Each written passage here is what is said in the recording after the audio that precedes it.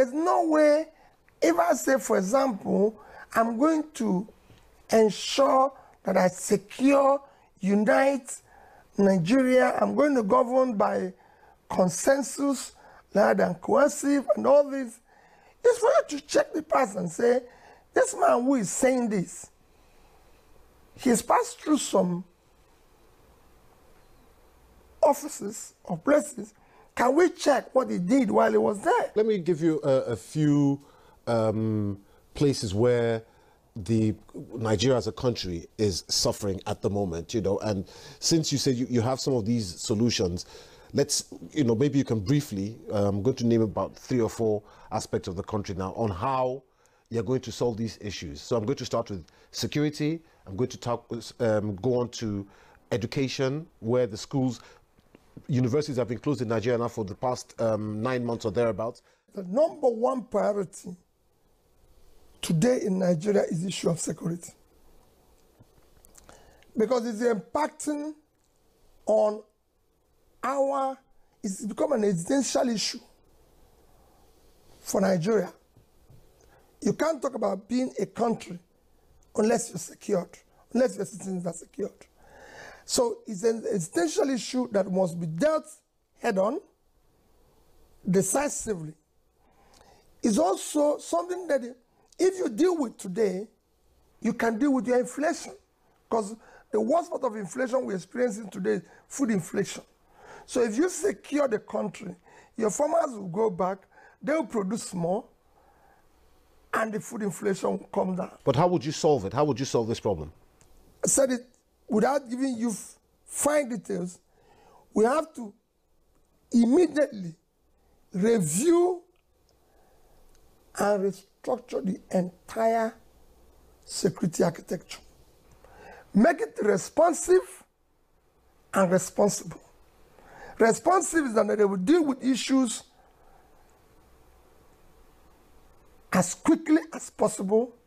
Responsible is that somebody is in charge, and if he's not doing it, don't wait.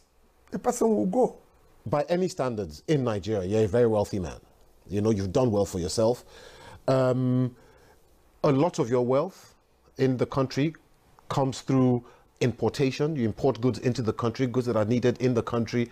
But now, one of the things you say you want to turn Nigeria into is a country that is less dependent on importation and more dependent on manufacturing its own goods. And some people would say, well, that's good for you. You've made all the money. Now you want to change things. I think they're wrong. I said I'll move the country from consumption to production. What I mean by that is that I want to see people wealth with enterprise. So if we say you're wealthy, there must be something you're doing to do. When it comes to, I was a successful businessman, and I was involved in the whole value chain, from agricultural produce to manufacturing to distribution. What people used to see with me is the distributing part of it while I was in business. When I was in trade, I was distributing local goods as well as importing to complement. What is important is that we want to move from, when I talk about consumption to production, is look at the vast land we have in the north.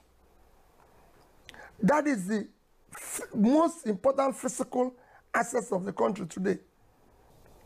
If you cultivate all that vast land, we will feed ourselves, we will export. That vast land can change Nigeria. Do you honestly believe that, you know, you can win these Nigerian presidential elections? And I ask that question simply because people have pointed out to the fact that you are contesting against more established candidates in more established parties. Your party doesn't even have a single elected official anywhere in Nigeria. People say your party lacks structure. How are you going to defeat these odds? Do you honestly believe you can beat these odds? Well, Peter, you're right. But it's for the people to look at the past years. What brought us to where we are today is cumulative effect of leadership failure over the years. by the same people who are elected, by the same people who are in office today.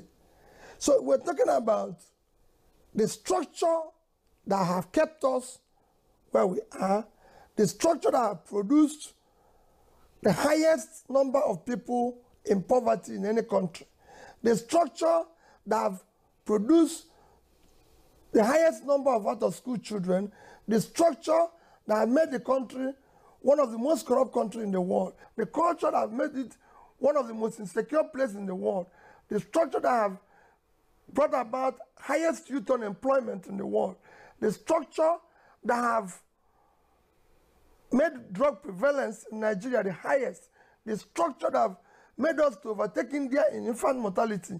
That's why the fact that 1.4 billion and we're doing. So I can go on and tell you about what this structure is all about. The structure that have brought disunity in Nigeria, that is the structure we want to remove. We want to bring a structure